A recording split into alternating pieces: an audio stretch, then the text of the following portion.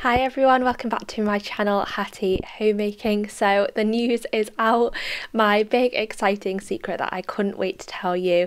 I can finally be open about. So I am pregnant and it's so exciting to be able to finally say that confidently. I'm about 15 weeks and a couple of days. So yes, out of the first trimester now, which is great. I'm just so excited to be able to talk about it finally. It's been such an exciting time in my life. If you follow this channel for any amount of time, you will know that my lifelong dream has been to be a mum, and it's been something I've been excited about my whole entire life. We were talking about it the other day, and when I was growing up, the types of toys I used to have, and I had every baby under the sun. It was baby Annabelle, baby Born, baby PP. So I think from a young age I've been excited about all aspects of parenthood, even baby PP. So yeah, I'm so excited to finally be literally living my dream. It feels so surreal. It's one of the most amazing, surreal, emotion-filled couple of weeks I've ever had. The moment I found out was like nothing I've ever experienced before. Like the emotion was like the most hard-hitting thing ever. So I'll give you a little bit of the story about how I found out. I want this video just to be a bit of a catch-up really. So I want to talk about how I found out. I want to talk a little bit about my first trimester symptoms, how I've been feeling, and also talk about the early scan and different scans we've had up till now. So I just want to update you on everything, and then also a little bit about my future plans on this channel. So yeah, let's just get on into it. So the morning I found out was actually, you couldn't write it, it's literally like a fairy tale. It was the morning of our first anniversary. So we had booked to go to an Airbnb. So we were going to go to the Airbnb, and it had a hot tub, a fire pit. It was in this beautiful countryside setting with horses, literally like my dream location.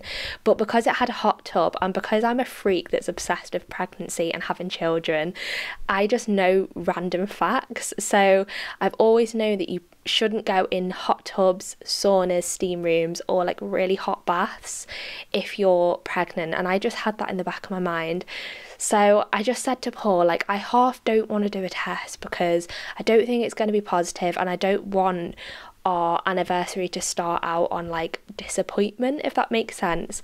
But at the same time, I just had this little niggle in the back of my mind thinking, if I went in the hot tub forever, for however long I wanted, and then found out I was pregnant afterwards, I know with me being a little perfectionist, I would be so anxious about it, thinking that I could have ruined something or hurt the baby somehow. So I decided I was just going to do a test and move on quickly, and it was going to be a lovely day no matter what. So I decided to do the test. So yeah, so I did the test. Wasn't expecting anything. I remember vividly, and I will always remember this. I was scrolling on Twitter. I have an anonymous Twitter account. I never post anything, but I do go on there just to catch up on the latest goss, what's going on in the world. And at the time, it was the time where Holly and Phil, two presenters in the UK, had skipped the queue to pay their respects to the Queen. So I was sat there while my test was loading away, just scrolling, reading about this.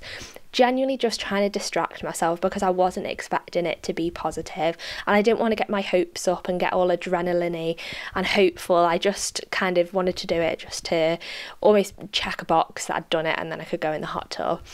So I put my phone to the side and I went to pick it up and just throw it in the bin. And when I saw that second line, it was very, very faint, but there was a line there. Well, we know now there was definitely a line there. So my eyes were like adjusting to it for a while. I would say about 30 seconds I was stood there, no tears, just stood there like an utter like disbelief, shock, just not believing it was true, not believing it actually happened. You hear so many stories of false positives, so I was just staring at it. Next minute, the emotion just hit me like a tidal wave. It was like, oh, it's like so hard to describe, and I just knew I just knew it wasn't wrong, and I had this huge thing planned, not a huge thing, just a normal little thing planned of how I was going to tell Paul I was pregnant. So I'd bought this little baby grow that said "Hello Daddy," and I was going to lay it out with some little booties. I'd bought a little hat and the positive pregnancy tests. So that's how I had planned to tell him.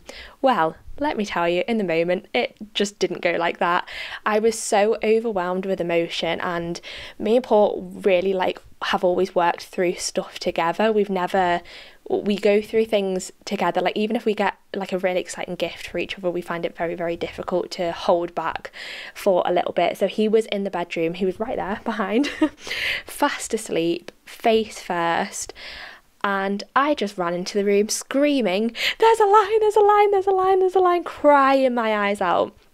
He was in such a deep sleep, he like shot up thinking there was something seriously wrong that had happened.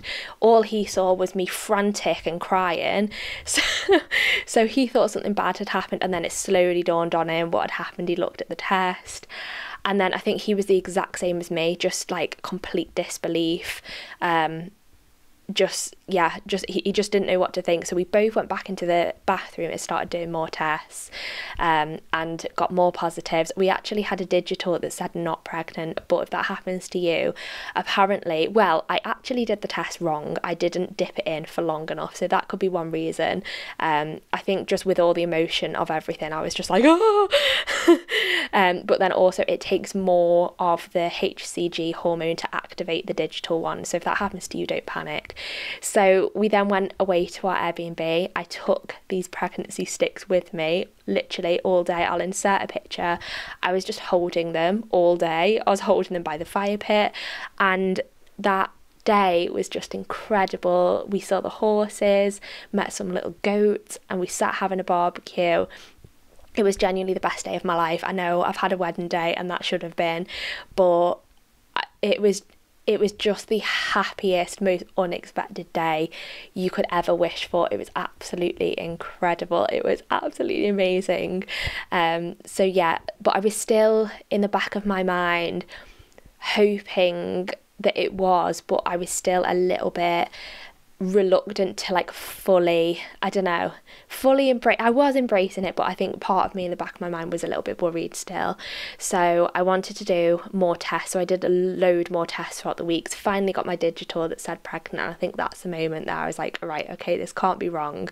So I got addicted to testing. I loved seeing those double lines. Like literally, I think I was testing until I was about 6 or 7 weeks, something like that, because I just needed that reassurance.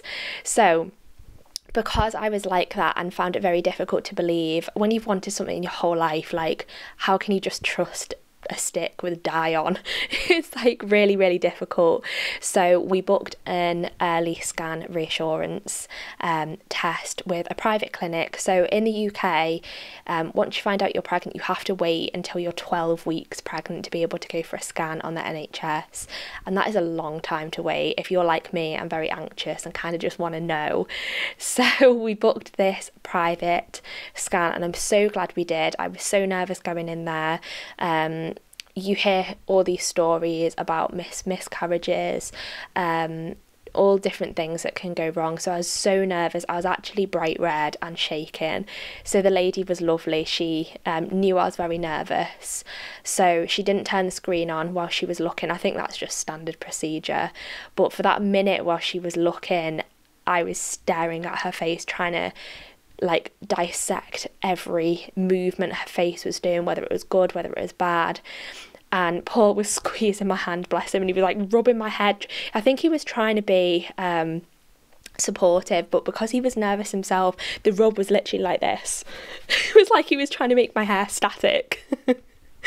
So I was feeling his nerves as well. We were both nervous, and then the lady just said, "You have one healthy baby in there." She turned the screen on, and that's when we saw the little tiny embryo with the heartbeat. Oh, that was so emotional. I felt myself go even hotter. I had tears in my eyes, and it made us laugh as well how she emphasised the one, because twins was something we were a little bit nervous about, because obviously as first time parents that's a little bit scary, and we live in a very small house. So we were a little bit relieved it wasn't twins, but just absolutely over the moon. It just felt so surreal, and I think that's the moment that made it all real in our minds. So then after that scan, we went back and told some very close family members. I was only 7 weeks at the time, so still very early to be shouting it from the rooftops, but I think I was just so excited. I had to tell someone. So we told a couple of close friends and family members, and that was such an amazing day as well, just first getting that scan and then going back and being able to tell people. Everyone we have told has been just over the moon for us, I think, because I have been very open with everyone my whole life about how much I want children. It's been no secret how much I want children. So I think as soon as we got married, everyone was like waiting for it and just knew how much I wanted it. So I think they were just so happy for me that I was living this dream, and Paul has fully embraced it as well. He's so excited as well. We talk about it so much. We sound like broken records trying to dissect whether we think it's a boy or a girl. We talk about that a lot. We talk about like things we can imagine, clothes. We walk into what will be the nursery constantly. I've already started collecting loads of stuff. So we went to a secondhand baby sale, and I got loads of stuff from there, and then anything I see secondhand that's in good nick, I just have to buy it, because I just think things are used for such a short amount of time with babies that it really is worth looking secondhand. So I'm only now 15, well, coming up to 16 weeks now, and I've got so much stuff, but was I ever going to be any other way?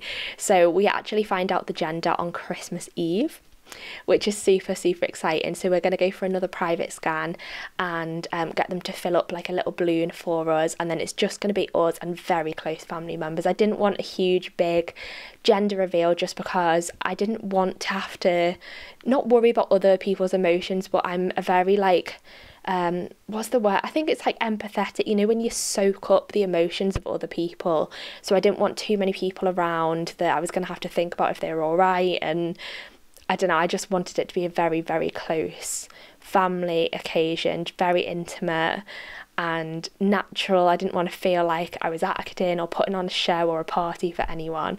So I'm so excited for that. That's going to happen on Christmas Eve. So that's really exciting.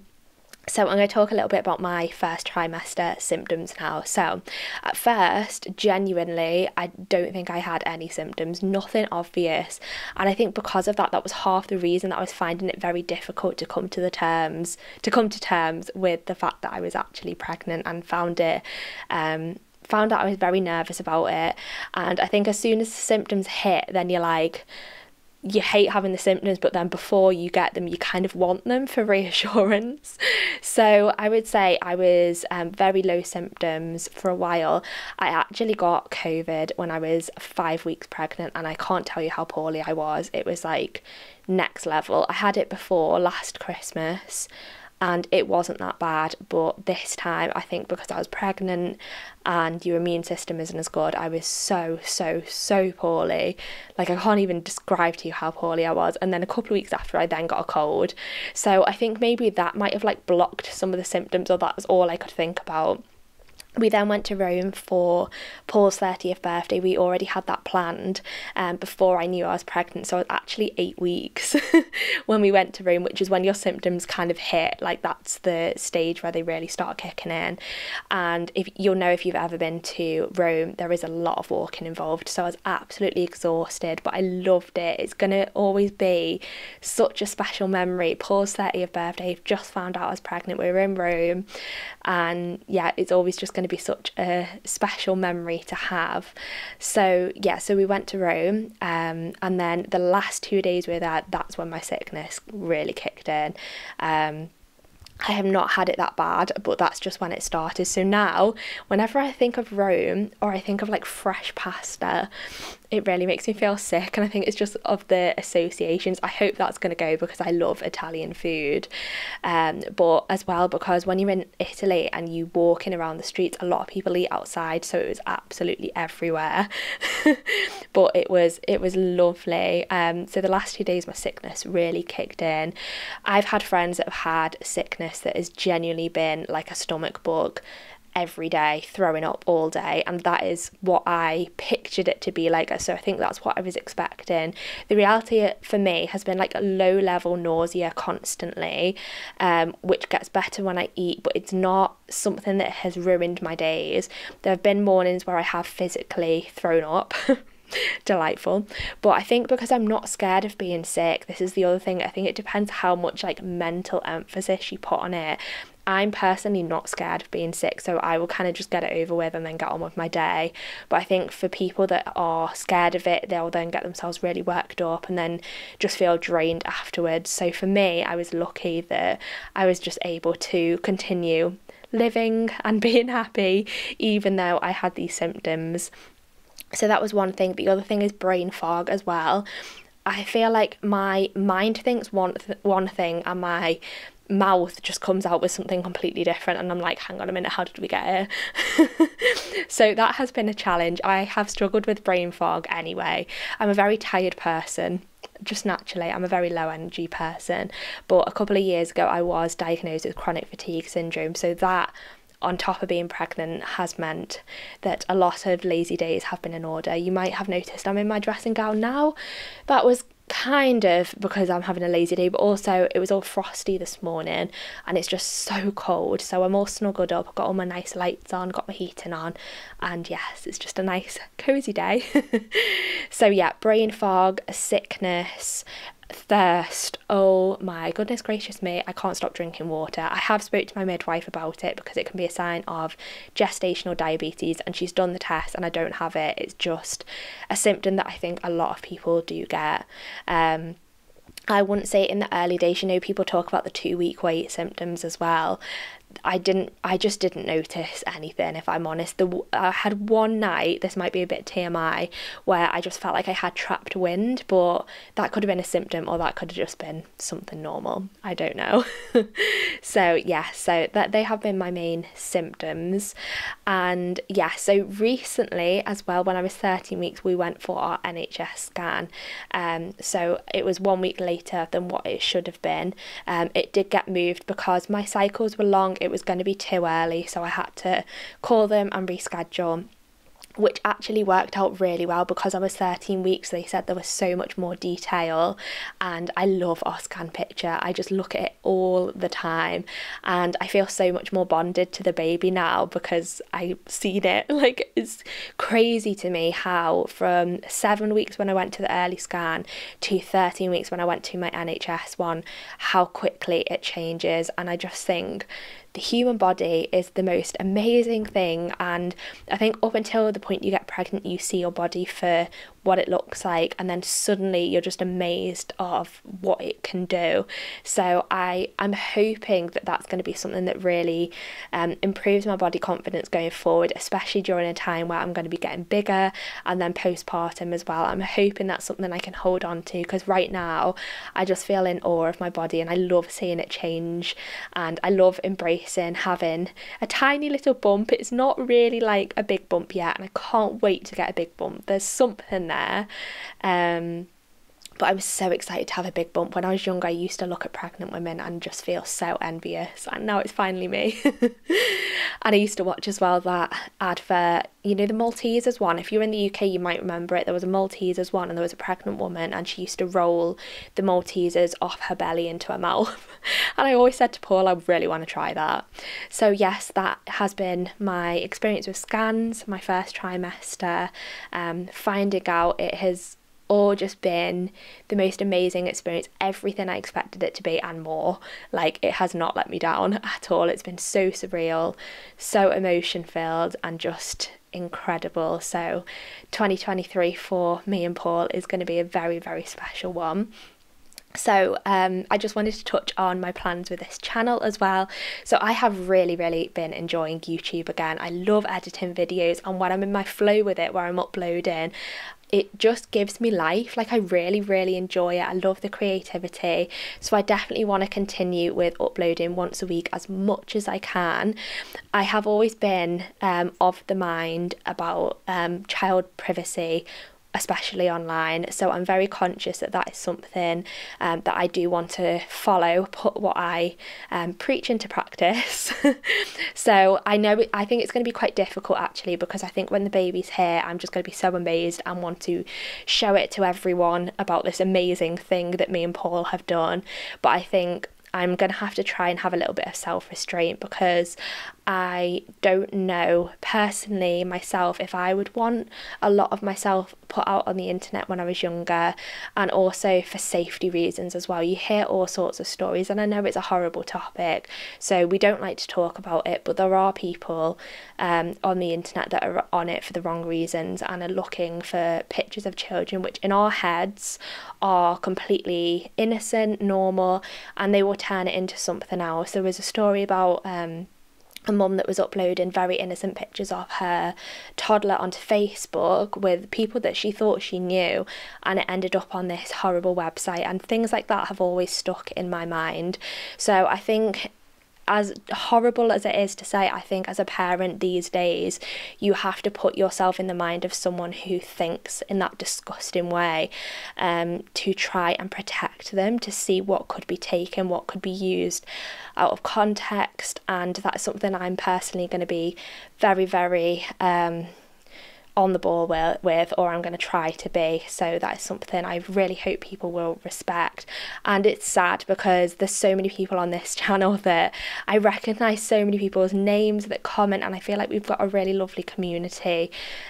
So I wish I could share pictures with those people. I think what I'm going to do, which I've seen other people do on YouTube, is on my Instagram create a close friends list and then just share pictures with those that I really do trust and have spoken to. So that's going to be my plan.